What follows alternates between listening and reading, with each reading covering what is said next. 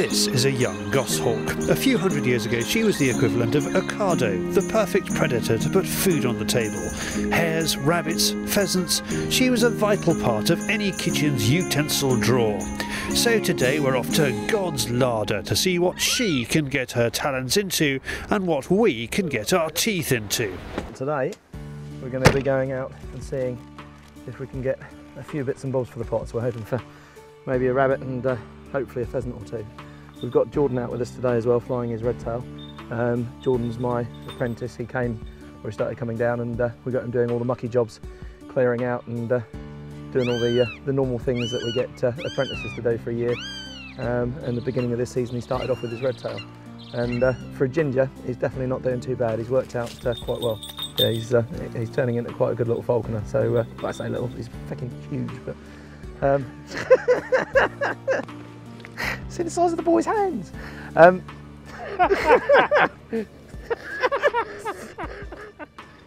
Relevant? I don't know. Girls beware. So anyway, we've got Jordan. Jordan's out with us with his red tail. We're going to give Jordan first dibs to try and catch a rabbit, but a lot of people don't bother flying red tails off the fist at pheasants and at feathered game, but she has done very, very well so far on feathered game. So if we do get a slip on a pheasant, hopefully we'll get one for Jordan, and we'll see if his red tail can perform on those as well. Roy's issues with redheads and men with big hands coming to the fore there. Where were we? Oh yes, falconry.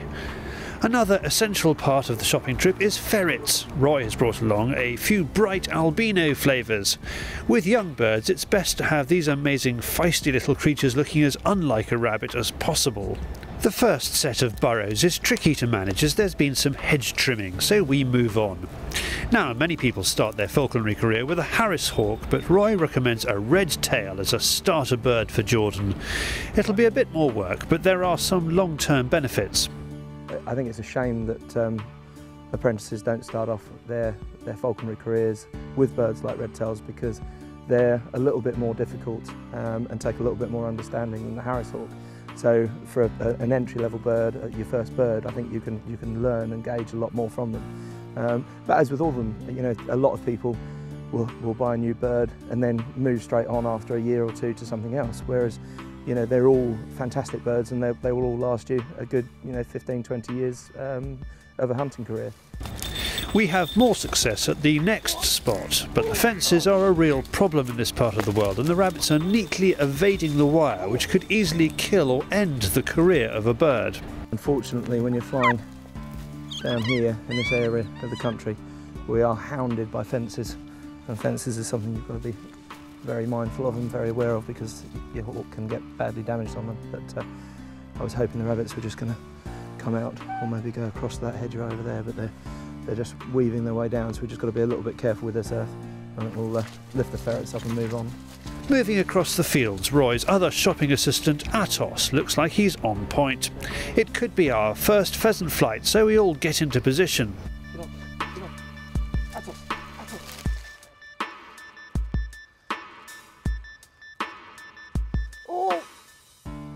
The hen bird flies along the ditch and manages to find cover, and the goshawk runs out of room.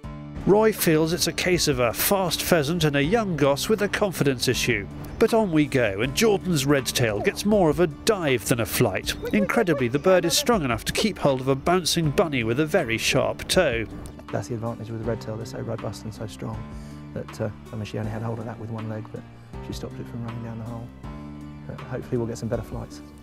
Well, at least we won't starve. There's a rabbit in the bag, and moments later there's another opportunity for the goss. She is a gnat's earlobe away from making contact, before a second dive. Nice effort, but still not off the board yet. Atos once more smells a nervous pheasant and we're away again, but this super fast goss needs a bit more practice on these flying feasts. Our last chance falls to Jordan. With so many holes from where a fleet of foot rabbit will dart running for its life, it's pretty hard, especially when there's a small tree in the way. The head start means the red tail has too much ground to make, but it's still a spectacle.